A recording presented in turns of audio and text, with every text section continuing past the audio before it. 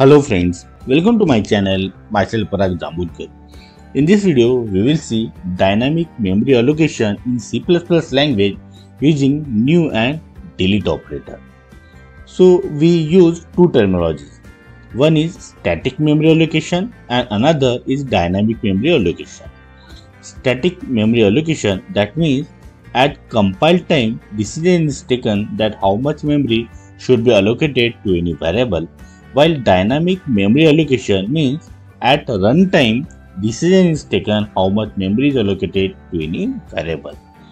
If we write something like this, integer x or float x or character y or something like that, then at compile time, that much memory, for example in this case, 4 bytes of memory is allocated for variable x. So this decision is taken at compile time and this is a static memory allocation.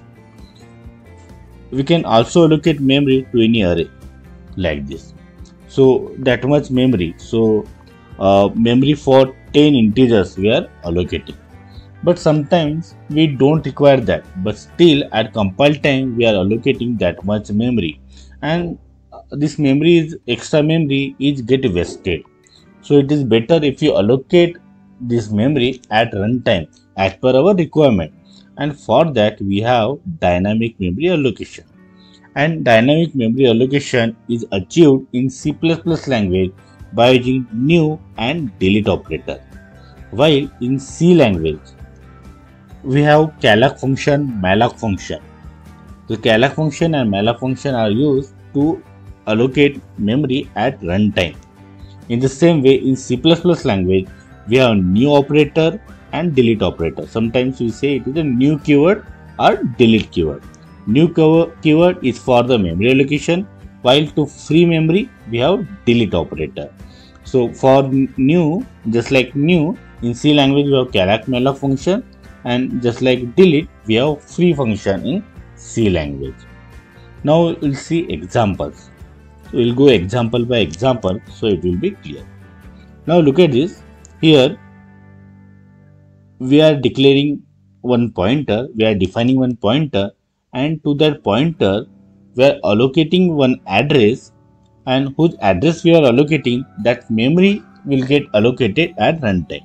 Now see, in this case we are defining one pointer, that is static memory allocation. At compile time we are telling that p will be pointer, but p the pointer, so it will have address of some another integer, and whose memory will be saved or whose address will be saved in p, that decision is taken at runtime. So at runtime memory will get allocated and that address is get saved in p. So in this case this is a dynamic memory allocation using new operator, and p, that pointer that we are defining, this is a compile time or static memory allocation. Now see, here we have allocated the memory dynamically, and in that we have set value 10 and we are printing the value of p, and here we are freeing that memory.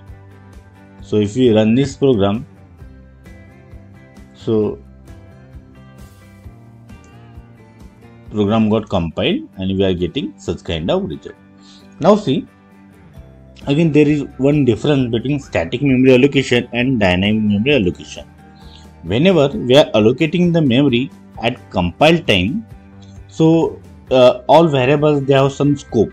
For example, any function or block. As soon as block is over, memory allocated to that variable is get terminated in static memory allocation. But that is not the case in dynamic memory allocation. Explicitly we have to deallocate the memory, one thing, or when program is over, at that time that memory is deallocated. Here user, see, as we are allocating the memory dynamically, we have to deallocate this memory, or when program will get terminated, at that time that memory will get deallocated. We'll see another example.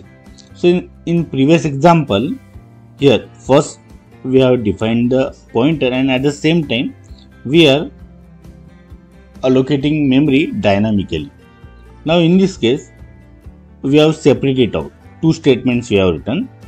Here we are defining the pointer, and in second line we are allocating memory dynamically.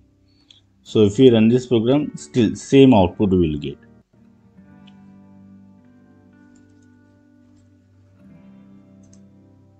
Program got compiled and same result we are getting. If we want, we can put something like this. So here we are allocating null to this pointer, and then we are allocating memory dynamically, and after that we are putting some value.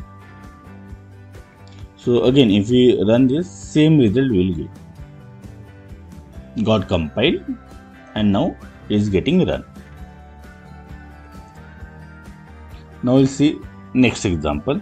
So see, in previous example, first we have defined that pointer, dynamically allocate the memory, and then we are putting the value. Here all things they are done at the same time. So look at this. Here pointer is defined, at runtime we are allocating the memory, and at the same time we are allocating this value to that dynamic memory. So here we are putting that value 10. So dynamically when we allocate the memory, so in that memory we are saving 10, and that address will get saved in P. We will run this and same result we got. But in this case we have written some different statements. Here everything is get achieved in the single statement only. And keep in mind, to allocate the memory, to allocate the value, we are using this round bracket, and here we are putting some value. In next example, we are allocating block of memory, and for that we are using this square bracket. Don't get confused. Here to allocate a value we are using this round bracket. This is the round bracket, while to allocate block of memory, just like array, to allocate block of memory we are using this square bracket, and we are doing it dynamically. Normally we define array, so that's the static memory allocation, but here we are allocating the block of memory dynamically by using this new keyword. So here dynamically we are allocating the memory for 3 integers like this, and then we are printing the value. Now see, as we are allocating block of memory, so to free it we have to write syntax like this. See, in previous example there was only one variable, so we have written like this, delete P. But here we are allocating block of memory, so this syntax we are using, and to free this memory we are writing this syntax, delete P, and again we have to write square brackets, and we are freeing the memory. Here you can write like this. So here you can put the space. If you remove this space, so all are safe. We will run this program.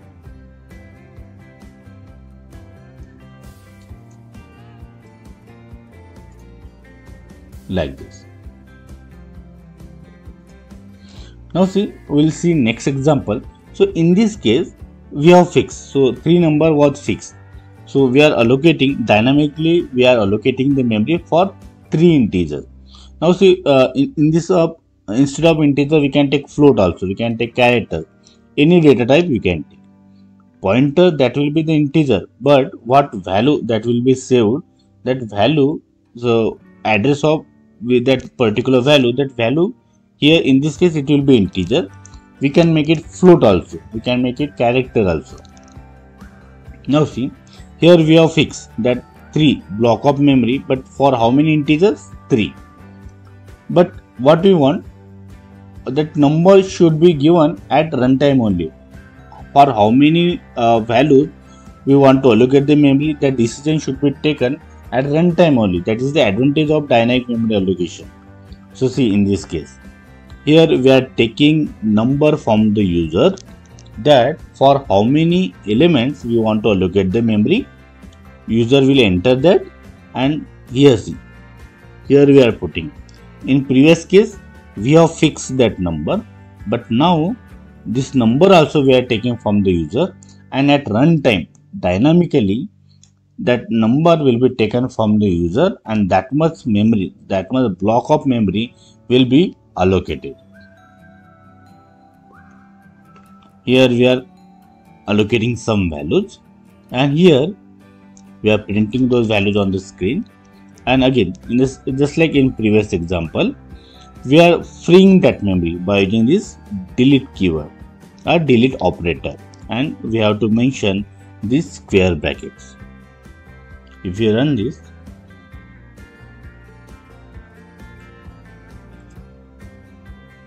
got compiled. Now we'll run this. So enter the number of elements for which you want to allocate the memory. Suppose I want to allocate memory for 4 elements. So see, 4 elements memory is allocated. Then we are putting some values. So basically I am putting square numbers, and then I am deallocating the memory. So in this way, dynamically memory is allocated in C++ language by using this new operator, and memory is freed by using this delete operator. So friends, I hope you like this video. If yes, then click on like, subscribe to this channel, and don't forget to press bell icon so that you will get notification of my next video. So stay connected. Thank you.